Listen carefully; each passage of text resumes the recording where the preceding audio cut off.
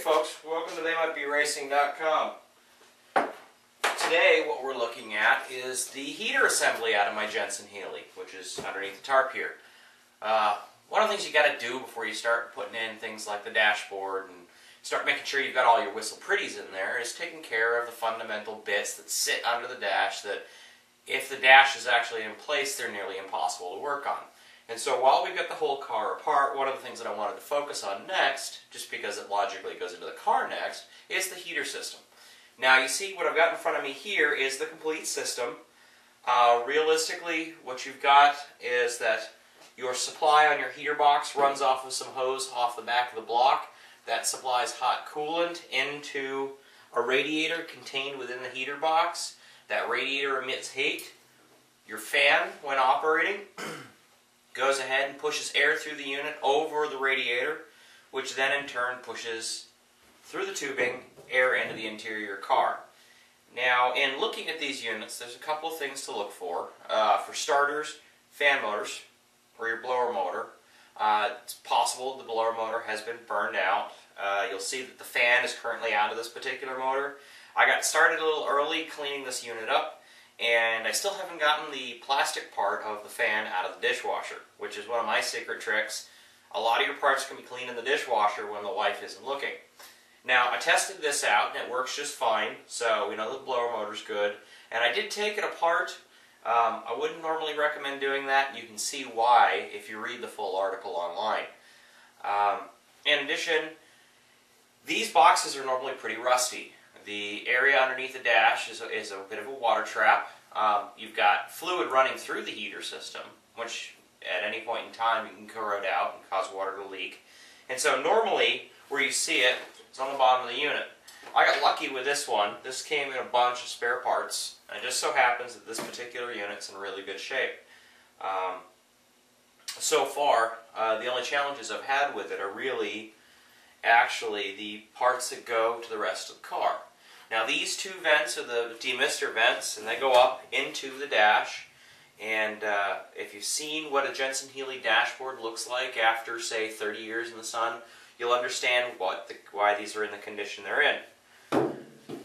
In addition, we have here the interior ventilation assemblies, and so they're what control the air blowing in and out of the car. Some of the old detail work that's still on here, these knobs were painted gold. I'm currently doing the research on this to find out if they're supposed to be painted gold or if this was somebody's bright idea to spruce the car up, because I've never seen it anywhere else. What I thought was the most interesting out of all of this is this 30-year-old tubing. It's still nice and flexible, it's in great shape.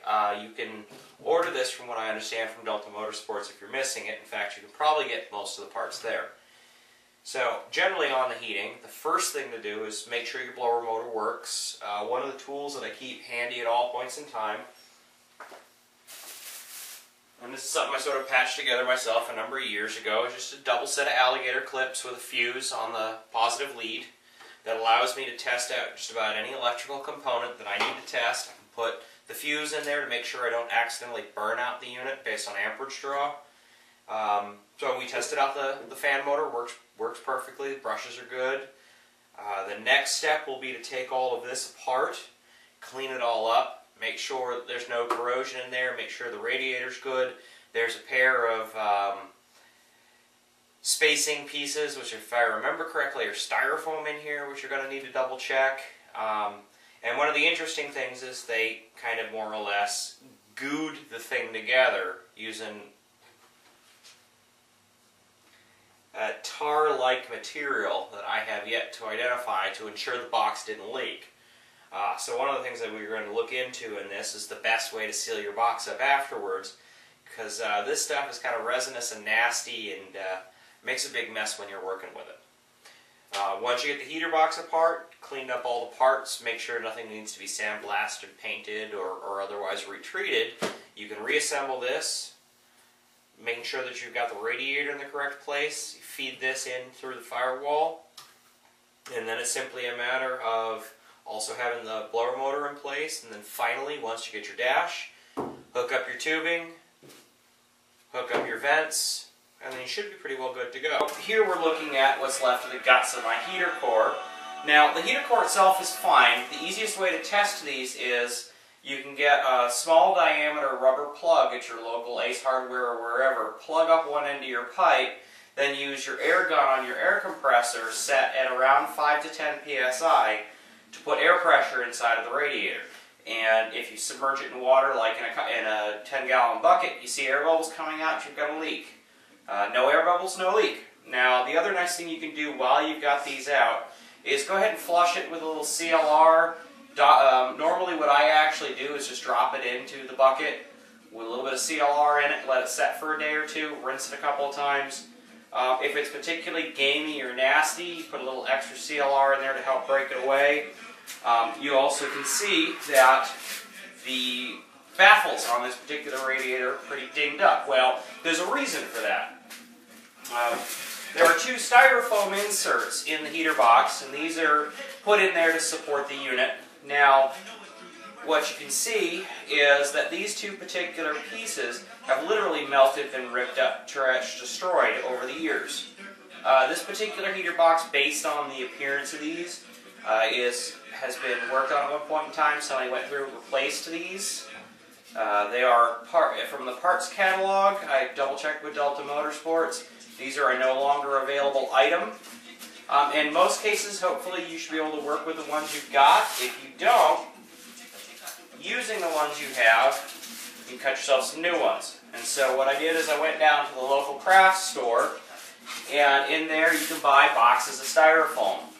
Got a couple different ones. Now, the trick to working with this stuff, because it is very rigid, is a sharp coping saw. If you've got a jigsaw, something high speed, even better. If nothing else, if you heat a coping saw blade with a propane torch just a little bit, cut through your marks, and you'll be done with it pretty quickly. This is really messy, so keep the shop vac handy. Now, the other thing that we ran into is there are two baffle plates inside the heater box. And these are, at the movement of the cable, open and shut various different pieces of the heater. Now, on the interior face of this particular baffle and on both sides of this baffle were soft foam gaskets. They're pretty much used to shut down on a particular surface inside the main heater box assembly. For example, this piece right here in the heater box. Well, 30 years, regardless of how more recently these were probably swapped out, does its fair share of damage. So, using some soft material that I was able to pick up at the fabric store, I went ahead and I recut gaskets for it, so I now have new fresh gaskets that I can drop in place. Now, this piece here, they're all straight cut, so it's relatively easy to do. This secondary piece is a wonderfully, beautifully odd shape that, of course, due to British engineering accuracy, is different from side to side. So this is going to be the trickier cut. I should hopefully be putting rough estimate sizes out on the website in the near future, but based on my experience, every box will be slightly different, so you may have to adjust. So, now that we've gone through, the other thing I ended up having to do is there was a bit more rust in the box than I anticipated. Underneath all of the soft gaskets, and in behind the styrofoam, water had gathered and settled in, so there was some rust in there. So we went ahead and we sandblasted the unit, put a couple of coats of fresh paint on it, and the next stage is really reassembly. So first thing we're going to do is, I got to finish cleaning up the heater core.